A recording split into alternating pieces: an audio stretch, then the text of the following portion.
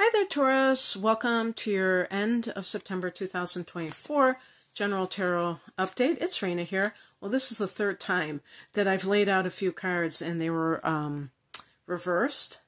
And I do read reverse cards, but now when they're all like that, and I looked at the different piles and they were all reversed. Well, one was actually upright the last time I did it, but I picked three reverse cards in a row. So this is like, is it the third or fourth time this has happened? Weird. Okay, so here we go again.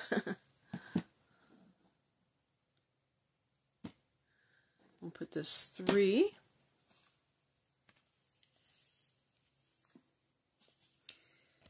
I have a ring light. This is one of the first times I've used it, and it still is going to be dim because of the other lamp. It's not, it is what it is.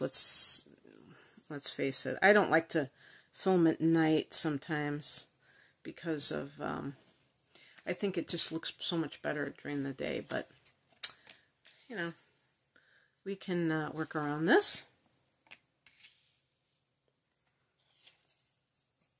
Okay, I'm going to pick an additional card because of the unsure nature of the two of, okay. The two of, whenever there's a 2, I like to, should I leave the, oops. Oh, I had that upside down, okay. Just so you have that, you know what the deck looks like. The heart of the matter is the 5 of Cups. This is a card of mourning the loss of something. The person has 3 cups. The liquid that is in that cup is spilling all over the place, so there's a loss. Cups relate to the emotions, so it can be about emotional loss, grieving the loss of a situation where love was involved. But there are 2 cups upright behind him, and the common interpretation is that he's turning his back on that because he's so focused on his loss. The glass half empty. So there could be like sometimes a pessimism that has taken over. And we do have the death card, so it is possible that there is a physical death, but this is something that you would have already been dealing with. This is not in the future. So if it's not something that you're dealing with now, then it's not relevant to this particular reading. And I'm going to look at the past position. Oh, this might be work-related, actually, because we have here in the past position the 4 of Pentacles, and this is a card of financial security. So the person may be thinking about a time when this was a thing for them, and now they feel like they don't have it, like that's what the loss is. So looking at the lunar eclipse that just transpired, that was in Pisces, that was in Taurus's 11th house of gains, actually. So that may have actually blown up some people's finances who have a Taurus sun or ascendant. But it's also possible that for some people that was eclipsed out of their life, this type of it's not that, I shouldn't, probably that's not very accurate, because the second house, this is the 11th house is about profits. Maybe it would indicate that there is something that has left some Taurians' lives.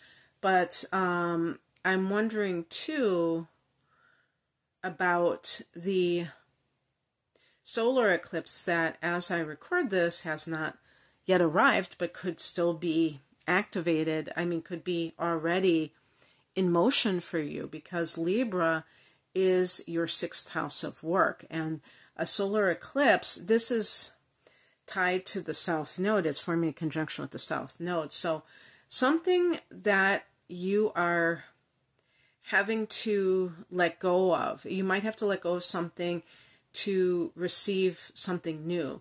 So it's not like the typical new moon or even the typical solar eclipse. This one involves the south node. And the reason that this is significant is because it almost reminds me of a full moon or a lunar eclipse, which can sometimes take something out of your life. So you may have already experienced this and you are feeling a sense of mourning. Now, I'm going to read this card. This is the challenge card. And this is your card, Knight of Pentacles, Taurus. Knight of Pentacles can be somebody who's a workhorse, meaning that they're a stud when it comes to work. Wash, rinse, repeat. Get up, they got that down. But you know what?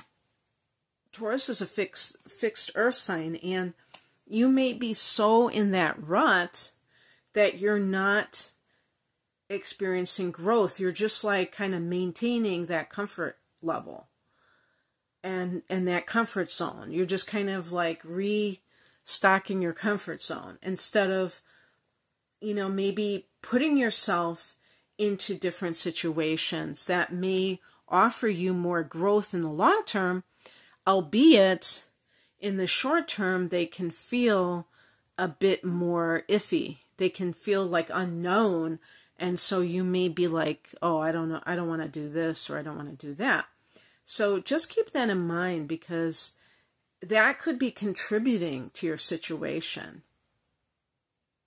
Now, if this is having to do with a relationship, it's possible that workaholism contributed to the demise of the relationship. And maybe it wasn't a full-blown relationship. Maybe it was simply that you were dating someone and you could never take it to the next level because you never had that deep connection.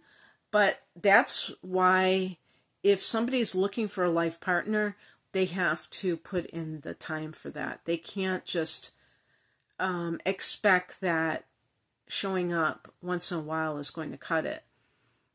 This is something that's supposed to be for life, so you have to make sure you're with the right person anyway to begin with. All of those things matter.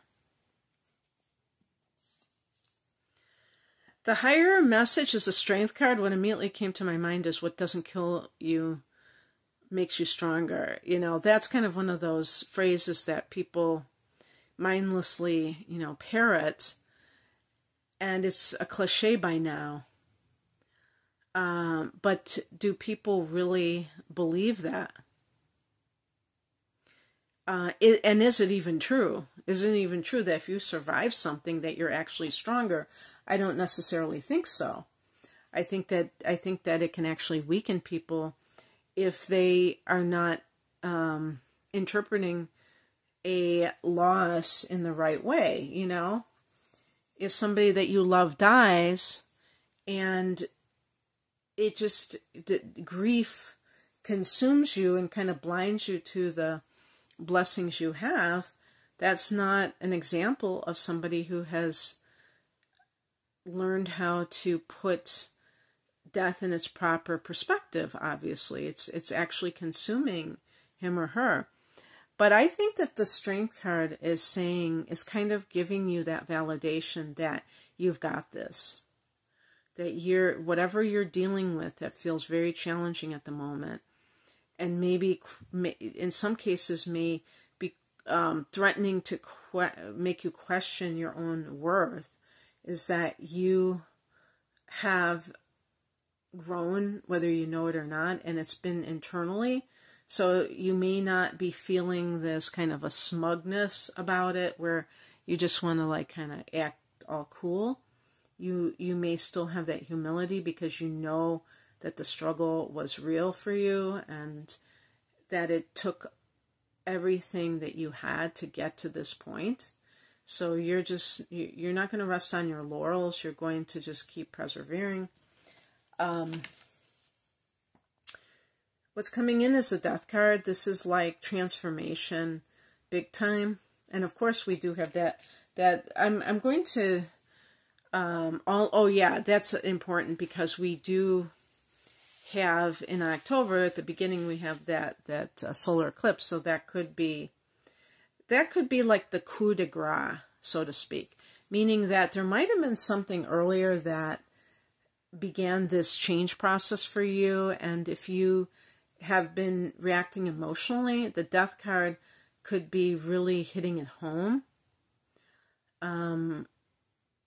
And if you are freaking out about change, that's going to hamper your experience with this. You have to be receptive to change. You may not be initiating the change, but at the very least that you're able to allow it to happen with grace and not be like, oh no, I can't do this. You can do this if you choose to do it. And also seeing where something is ending for you and not, allowing yourself to be consumed with grief about it. The outcome is the Two of Swords. This can be some kind of loggerheads that you're having. Yes, it could be with another person, but I also think it could be that you're of two minds. You Taurus people, some of you Taurus people have Mercury and Gemini, and you're like, yeah, of course I'm of two minds. I'm Mercury and Gemini. But also, it could be with, I think it's probably within yourself, as I recall, thinking of the books that I've read on the tarot. But you see that the person has a blindfold. So there's obviously something that they're refusing to see in their situation. And that could be hampering their ability to make a really informed decision. And so it could be like a bit of denial over something. So if this is relationship related and you feel like something was really solid and then it became anything but, sometimes people don't see the signs that things are changing within the relationship. And the Two of Swords suggests that you still have that relationship there. Maybe there's a Leo person involved. The Strength card could be Leo. And actually that would be symbolic of somebody who's more of a fire sign. The other fire signs are Aries and Sagittarius, or they have that kind of fiery, those placements in their chart. And it's like the question between passion versus the security that or even the materialism. And I picked an additional card. Six of Cups. This is soulmate energy, and it's cups, so it could be like a Scorpio.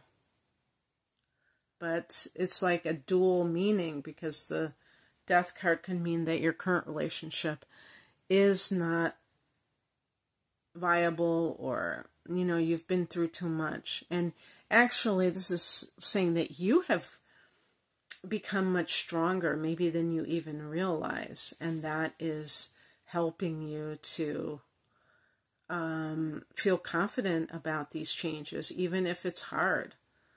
So anyway, that's what I have for you, Taurus.